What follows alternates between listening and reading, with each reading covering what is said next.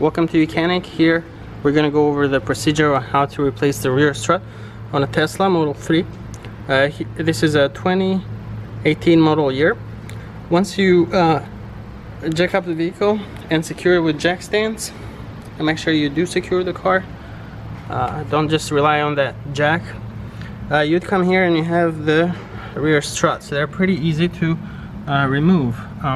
Here you have two bolts that need to come off. So once those bolts come off, then you come down here at the bottom.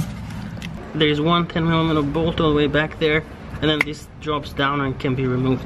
You have this bolt, that's for the strut, this is for the control arm. You loosen up these nuts, you'll have to hold them on the back, otherwise they'll start spinning. But then you'll put a jack right here and then drop it. Now as you drop it slowly, so that you line them up to the point where you can simply just pull out these bolts. Otherwise they're gonna be hard to get out.